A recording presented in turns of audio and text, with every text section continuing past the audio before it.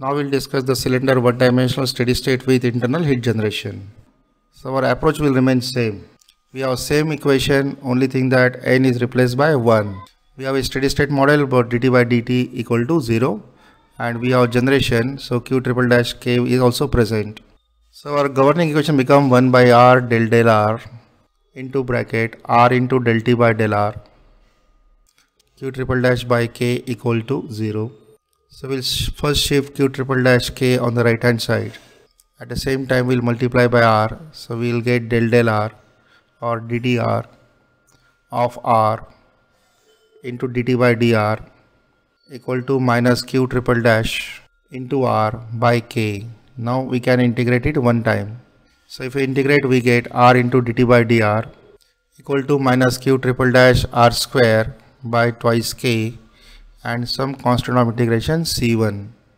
So to solve it further, first of all we'll divide by r on right hand side. So we'll get dt by dr equals to minus q triple dash r divided by twice k plus c1 by r. And now ready for integration. So after one more integration, we'll get t equals to minus q triple dash r square by 4k plus c1 into ln of r plus some constant c2. First of all, temperature is directly proportional to minus of r square. So again, a distribution for generation is a parabola, and parabola is downward. So in all generation problem, you always get a parabola, and parabola is always downward. Suppose we consider here a cylinder, a solid cylinder. Radius r is measured from axis, and we have only one wall, that is a circumferential wall where r equal to capital R. So our model is solid cylinder. So we have nichrome wire, which is the electrical resistor wire, is a solid wire through which we can pass the current, and because of heating effect of I square R, the heat is generated. So we have Q generation equals to I square R, where R is electrical resistance in ohm and current in ampere. Unit of this quantity is watts. Volume of the cylinder is pi r square into L. So suppose this data is given to you, we can find out Q triple dash as Q generation divided by volume. Now remember, we have only one wall in the case of cylinder. In slab we have two different walls, but in cylinder we have only one wall. In the case of slab we have left wall and we have right wall, but in the case of cylinder we have only one wall, and distribution is downward parabola.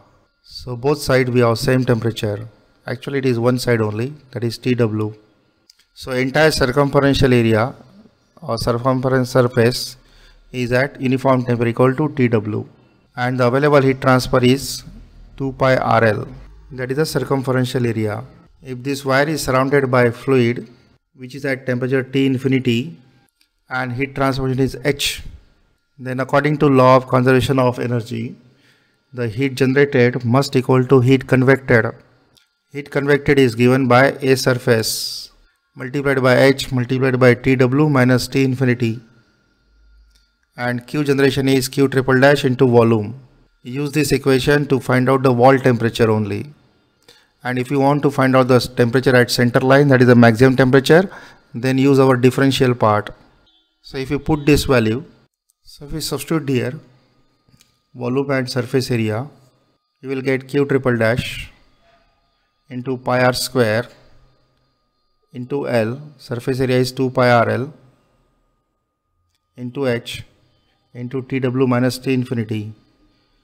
Your pi will be get cancel, L will cancel, and hence there is no role of L. So in this problem also, the length of conductor they will never provide.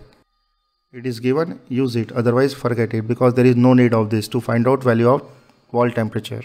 Now if suppose you are interested in the maximum temperature, so it is known that the tangent line to this, that is dt by dr, the slope of this parabola at r equal to 0 is equal to 0, and temperature will be maximum temperature. So if I use this equation, r is equal to 0, dt by dr equal to 0, even the first term is 0, it means that the C1 will also equal to 0. Because of this, C1 will not appear in the next term. So no term of C1 will appear, neither C1 will appear in this equation. And you are left with the last term, that is C2 term. Now to find out C2, you can use the boundary condition on the wall. On the boundary condition, we have small r equal to capital R and temperature equal to TW. So you can put this value. So this will be equals to TW minus of Q triple dash by capital R square upon 4K plus C2. Finally, we will discuss for sphere. Same model. One dimensional steady state with heat generation. This time you have to select n equal to 2. So generalized equation is 1 by r square del r in bracket r square del t by del r equal to minus q triple dash by k. We got this equation from this equation and you have to put n equal to what? 2 value. To solve this further, we will multiply r square on the right hand side and we can write this term as ddr of r square into dt by dr equal to minus q triple dash r square by k. So we can integrate now. So we get r square dt by dr equal to minus q triple dash r cube by thrice k plus some constant c1. To solve it further, we'll divide by first r square. We'll get dt by dr equals to minus q triple dash r by thrice k plus c1 by r square. Now we can integrate one more time to get your temperature distribution. So we'll get T equal to minus q triple dash r square by 6k plus c1, and integral of 1 by r square is integral of minus 2 plus 1 upon minus 2 plus 1 is minus 1 by r. So c1 is multiplied by minus 1 by r plus another constant equal to c2. Second, we observe that the temperature is directly proportional to minus of r square. It indicates again a downward parabola. So in all generation problem, you always get a temperature distribution as a downward parabola. Now consider a sphere. So we have a distribution of a temperature is downward parabola. So distribution will be like this. So our all surface, that is only one radial surface, is at uniform temperature equal to TW, and the maximum temperature will always occur at center. This is a model of a sun. If this is the situation, then at r equal to 0, we will use this equation. So your C1 will be 0. So this term will not appear.